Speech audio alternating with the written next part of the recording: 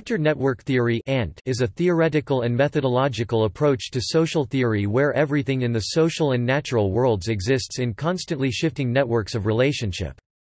It posits that nothing exists outside those relationships.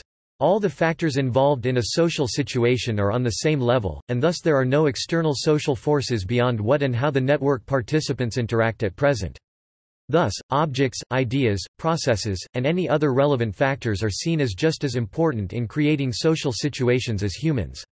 Ant holds that social forces do not exist in themselves, and therefore cannot be used to explain social phenomena. Instead, strictly empirical analysis should be undertaken to describe, rather than explain, social activity. Only after this can one introduce the concept of social forces, and only as an abstract theoretical concept, not something which genuinely exists in the world. The fundamental aim of Ant is to explore how networks are built or assembled and maintained to achieve a specific objective.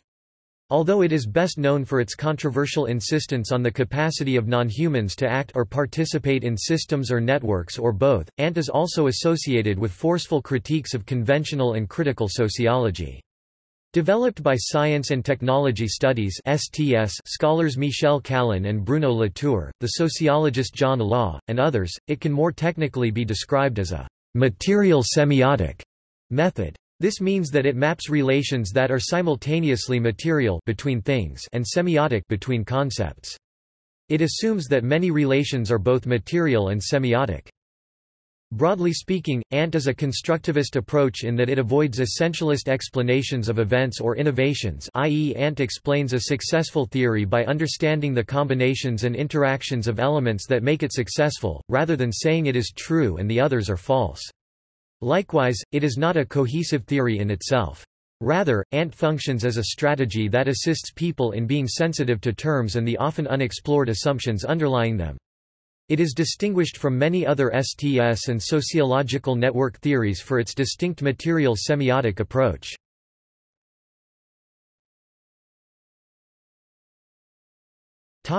Background and context. Ant was first developed at the Centre de Sociologie de l'Innovation (CSI) of the École nationale supérieure des mines de Paris in the early 1980s by staff Michel Callan and Bruno Latour and visitors including John Law. The 1984 book co-authored by John Law and fellow sociologist Peter Lodge, Science for Social Scientists, London, Macmillan Press Limited, is a good example of early explorations of how the growth and structure of knowledge could be analysed and interpreted through the interactions of actors and networks.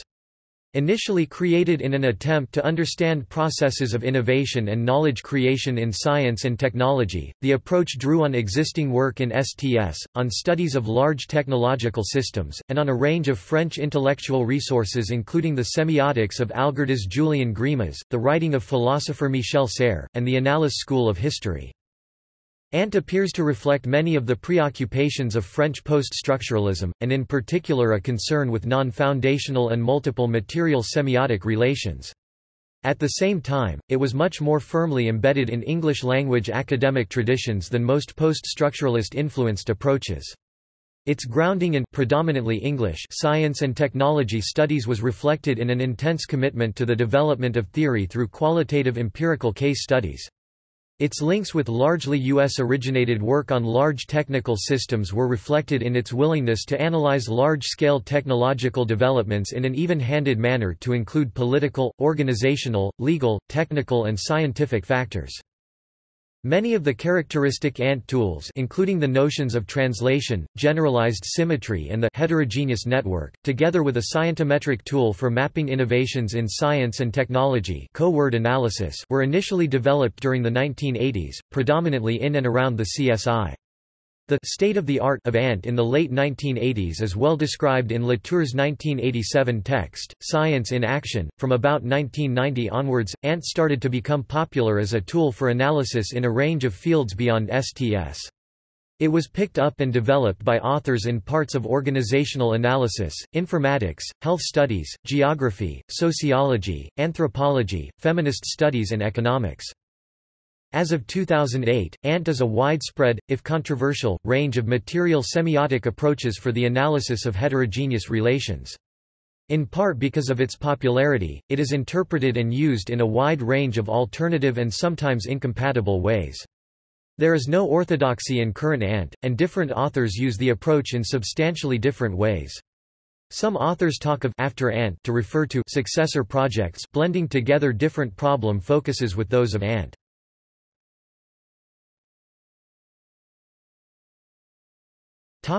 A material-semiotic method. Although it is called a theory, ANT does not usually explain why or how a network takes the form that it does. Rather, ANT is a way of thoroughly exploring the relational ties within a network, which can be a multitude of different things. As Latour notes, "Explanation does not follow from description, it is description taken that much further." It is not, in other words, a theory of anything, but rather a method, or a how-to book, as Latour puts it. The approach is related to other versions of material semiotics, notably the work of philosophers Gilles Deleuze, Michel Foucault, and feminist scholar Donna Haraway. It can also be seen as a way of being faithful to the insights of ethnomethodology and its detailed descriptions of how common activities, habits and procedures sustain themselves. Similarities between ANT and symbolic interactionist approaches such as the newer forms of grounded theory like situational analysis, exist, although Latour objects to such a comparison. Although ANT is mostly associated with studies of science and technology and with the sociology of science, it has been making steady progress in other fields of sociology as well. ANT is adamantly empirical, and as such yields useful insights and tools for sociological inquiry in general.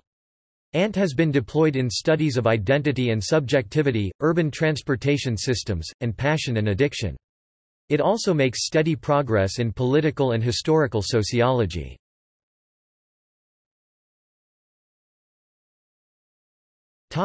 The actor network. As the term implies, the actor network is the central concept in ANT. The term network is somewhat problematic in that it, as Latour notes, has a number of unwanted connotations. Firstly, it implies that what is described takes the shape of a network, which is not necessarily the case. Secondly, it implies transportation without deformation, which, in ANT, is not possible since any actor network involves a vast number of translations. Latour, however, still contends that network is a fitting term to use, because it has no a priori order relation, it is not tied to the axiological myth of a top and of a bottom of society, it makes absolutely no assumption whether a specific locus is macro or micro and does not modify the tools to study the element A or the element B. This use of the term network is very similar to Deleuze and Guattari's rhizomes. Latour even remarks tongue-in-cheek that he would have no objection to renaming ANT actant rhizome ontology, if it only had sounded better, which hints at Latour's uneasiness with the word theory. Actor network theory tries to explain how material semiotic networks come together to act as a whole. The clusters of actors involved in creating meaning are both material and semiotic. As a part of this, it may look at explicit strategies for relating different elements together into a network so that they form an apparently coherent whole. These networks are potentially transient, existing in a constant making and remaking. This means that relations need to be repeatedly performed or the network will dissolve. They also assume that networks of relations are not intrinsically coherent, and may indeed contain conflicts. Social relations, in other words, are only ever in process, and must be performed continuously. Actants denote human and non-human actors, and in a network take the shape that they do by virtue of their relations with one another. It assumes that nothing lies outside the network of relations, and as noted above, suggests that there is no difference in the ability of technology, humans, animals, or other non-humans to act, and that there are only enacted alliances.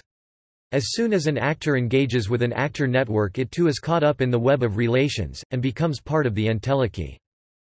If taken to its logical conclusion, then, nearly any actor can be considered merely a sum of other, smaller actors.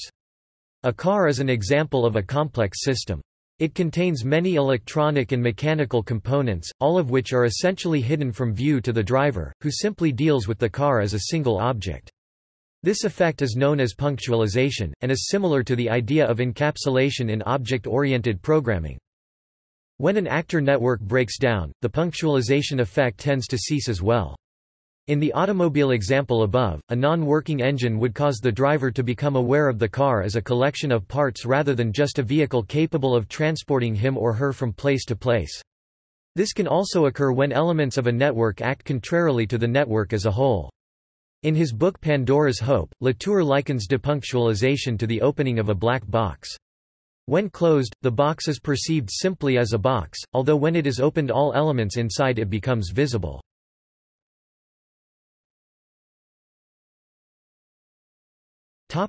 Human and non-human actors. Ant is often associated with the equal treatment of human and non-human actors. Ant assumes that all entities in a network can and should be described in the same terms. This is called the principle of generalized symmetry. The rationale for this is that differences between them are generated in the network of relations, and should not be presupposed.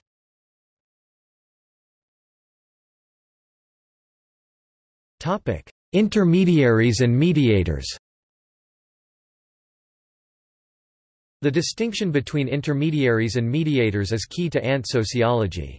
Intermediaries are entities which make no difference to some interesting state of affairs which we are studying and so can be ignored.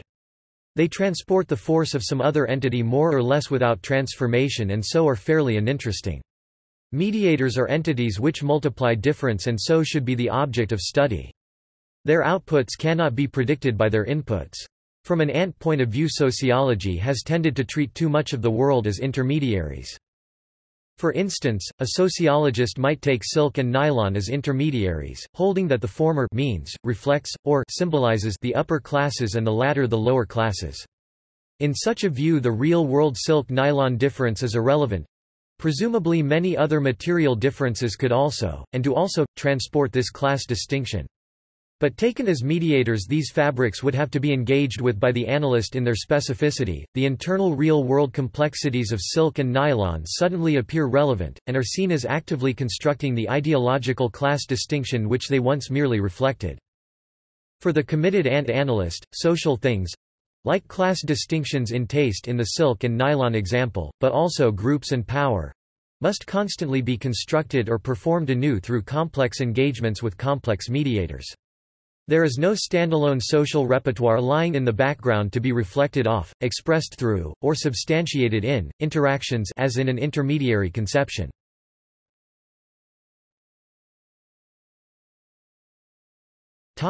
Other central concepts.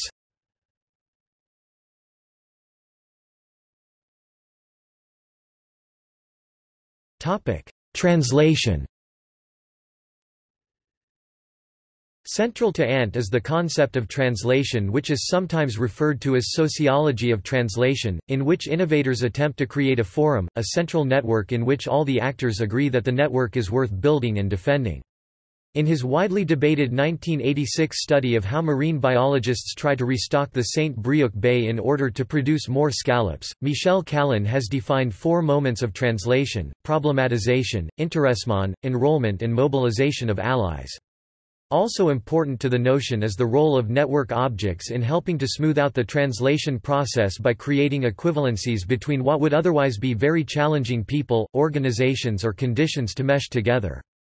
Bruno Latour spoke about this particular task of objects in his work Reassembling the Social 2005.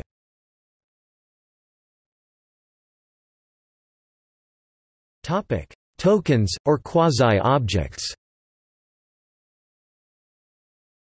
In the above examples, social order and functioning car come into being through the successful interactions of their respective actor networks, and actor network theory refers to these creations as tokens or quasi-objects which are passed between actors within the network. As the token is increasingly transmitted or passed through the network, it becomes increasingly punctualized and also increasingly reified. When the token is decreasingly transmitted, or when an actor fails to transmit the token, e.g., the oil pump breaks, punctualization and reification are decreased as well.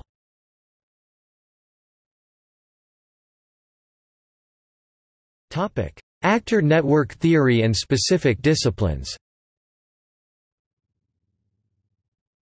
Recently, there has been a movement to introduce actor network theory as an analytical tool to a range of applied disciplines outside of sociology, including nursing, public health, business Klein and Charnowska, 2005, urban studies Farias and Bender, 2010, and community, urban, and regional planning Beauregard, 2012, Beauregard and Leto, 2015, Ryden, 2012, Ryden and Tate, 2016, Tate, 2013.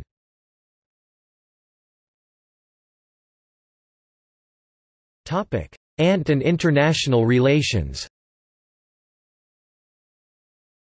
Actor network theory has become increasingly prominent within the discipline of international relations and political science.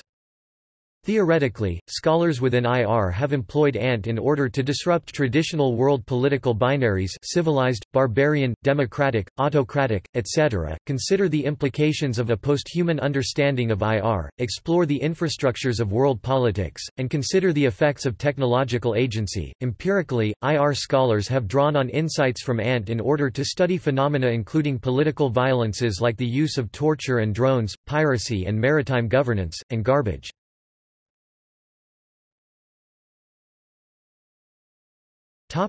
ANT and design. The actor network theory can also be applied to design, using a perspective that is not simply limited to an analysis of an object's structure. From the ANT viewpoint, design is seen as a series of features that account for a social, psychological, and economical world. ANT argues that objects are designed to shape human action and mold or influence decisions. In this way, the object's design serves to mediate human relationships and can even impact our morality, ethics, and politics.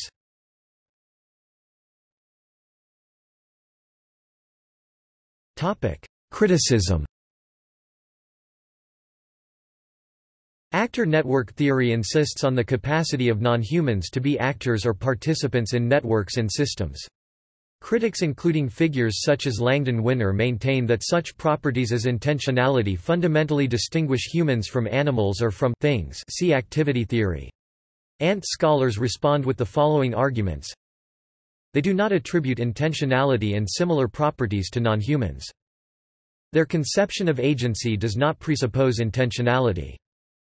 They locate agency neither in human subjects nor in non-human objects, but in heterogeneous associations of humans and non-humans. ANT has been criticized as amoral. Wiebe Bijker has responded to this criticism by stating that the amorality of ANT is not a necessity. Moral and political positions are possible, but one must first describe the network before taking up such positions. This position has been further explored by Stuart Shapiro, who contrasts ANT with the history of ecology, and argues that research decisions are moral rather than methodological, but this moral dimension has been sidelined. Whittle and Spicer note that ANT has also sought to move beyond deterministic models that trace organizational phenomena back to powerful individuals, social structures, hegemonic discourses or technological effects. Rather, ANT prefers to seek out complex patterns of causality rooted in connections between actors. They argue that ANT's ontological realism makes it less well equipped for pursuing a critical account of organizations. That is, one which recognizes the unfolding nature of reality, considers the limits of knowledge and seeks to challenge structures of domination. This implies that ANT does not account for pre-existing structures, such as power, but rather sees these structures as emerging from the actions of actors within the network and their ability to align in pursuit of their interests. Accordingly, ANT can be seen as an attempt to reintroduce Whig history into science and technology studies. Like the myth of the heroic inventor, ANT can be seen as an attempt to explain successful innovators by saying only that they were successful. Likewise, for organization studies, Whittle and Spicer assert that ANT is ill-suited to the task of developing political alternatives to the imaginaries of market managerialism. Key early criticism came from other members of the STS community, in particular the epistemological chicken debate between Collins and Yearley, with responses from Latour and Callan as well as Woolgar. Collins and Yearley accused ANT's approach of collapsing into an endless relativist regress. Some critics have argued that research based on ANT perspectives remains entirely descriptive and fails to provide explanations for social processes. ANT, like comparable social scientific methods, requires judgment calls from the researcher as to which actors are important within a network and which are not. Critics argue that the importance of particular actors cannot be determined in the absence of out-of-network criteria. Similarly, others argue that actor networks risk degenerating into endless chains of association, 6 degrees of separation. We are all networked to one another. Other research perspectives such as social constructionism, social shaping of technology, social network theory, normalization process theory, diffusion of innovations theory are held to be important alternatives to ANT approaches. In a workshop called On Recalling ANT, Bruno Latour stated that there are 4 things wrong with actor network theory, actor, network, theory and the hyphen. In a later book however, Reassembling the Social, An Introduction to Actor Network Theory, Latour reversed himself, accepting the wide use of the term, including the hyphen Latour 2005-9. He also remarked how he had been helpfully reminded that the ANT acronym was perfectly fit for a blind, myopic, workaholic, trail-sniffing, and collective traveler, the ANT, Latour 2005-9. Qualitative hallmarks of actor network epistemology.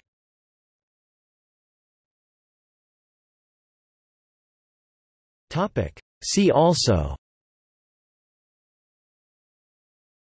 Anne-Marie Moll, Helen Varron, Science and Technology Studies (STS), Social Construction of Technology (SCOT), Technology Dynamics, Mapping Controversies.